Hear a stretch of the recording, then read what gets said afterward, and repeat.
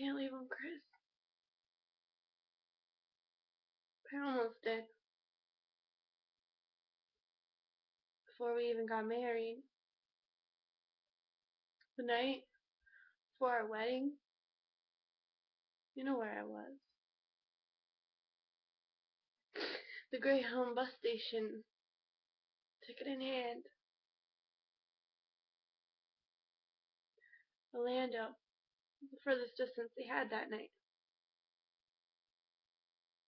You know, I never told Matt about it, and just remember I was sitting there just holding that ticket, curled up in a little curve on those little plastic blue chairs, and I sat there and I was just thinking to myself that, you know, that like, is this what is this forever? Like, I mean whatever. Growing up, just like hearing my parents, you know, lie awake, just listening to them.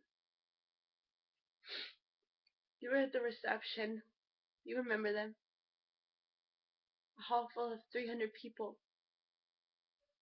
It's not big enough for the two of them at the same time. And, you know, I thought, you know, okay, you know, he's Matt. He'll grand, whatever, you know. His moments, he'll have his moments, and he may even have, I don't know, whatever it is you guys have, like a fling, an experiment. But the big thing is marriage. And it's not about when it's easy. You know, I decided that night that, you know, this would be forever, and till death do us part.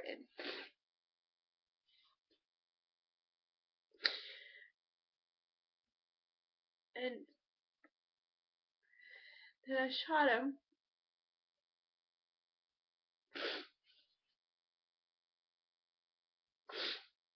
Guys, please feel free to sorry.